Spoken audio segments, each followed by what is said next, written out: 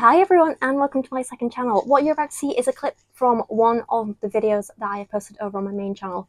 But I've listened to your guys' feedback and I know that not all of you have time for the big several hour long deep dives, even though a lot of you love them as well. So I'm hoping by breaking down some of those big heavier videos into shorter, more digestible clips like this, more of you can enjoy them and get a little bit of, I don't know, education, fun, interesting passing time stuff out of the clips over on this main channel. And if you find something that catches your interest, there'll be plenty more clips for you to watch, or you can go over to my main channel and watch the video in full. Either way, I hope you enjoy and thank you for watching. The image that is appearing on people's screens right now is a jarring one. There are red latex hands clasping what looks like a red-toothed latex vagina with the caption "Virginity is a social construct." As I'm sure you can imagine, people who follow Miley Cyrus on Instagram are probably used to her shenanigans by now. But even so, this particular post did stir up somewhat of a controversy. If we want to be accurate, I would say it's more of a toothed vulva, to be fair. You know, the teeth are more like where the labia would be.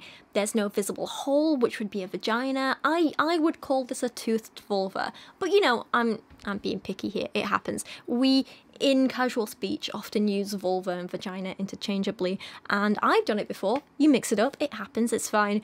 Just thought it was worth clarifying, you know. And you know what, overall, yes, this image is jarring, but it is supposed to be, because it is a piece of art making a statement. I bet Lauren is also the type to get offended by basically any feminist piece of art. For example, like, think of Judy Chicago's The Dinner Party. I don't know if you guys have ever seen that, but it is an incredible, incredible piece of artwork. I saw it a few years back at the Brooklyn Museum, and basically it's this big, massive whole room-sized art installation with this big triangular table set with all these like beautiful dinner plates, glasses, embroidered tablecloths, and each setting at the table is for a different woman, either a figure from history or an important mythical figure or something like that.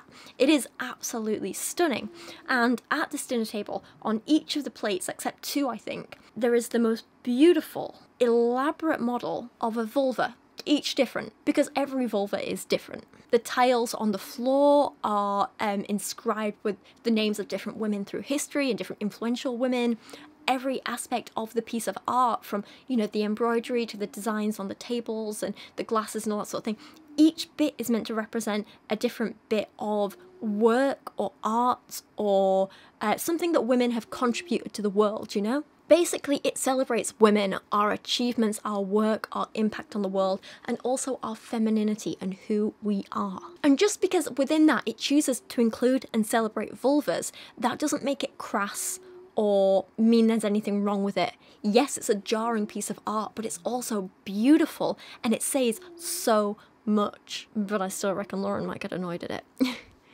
I see this post from Miley on Instagram as not quite high-end art like that, but it's still, to some extent, a piece of art that makes a statement. A similar statement, a less subtle statement, but a statement nonetheless about women and our achievements and our rights and our sexuality and our bodily autonomy, and how society plays a big part in defining all of those things.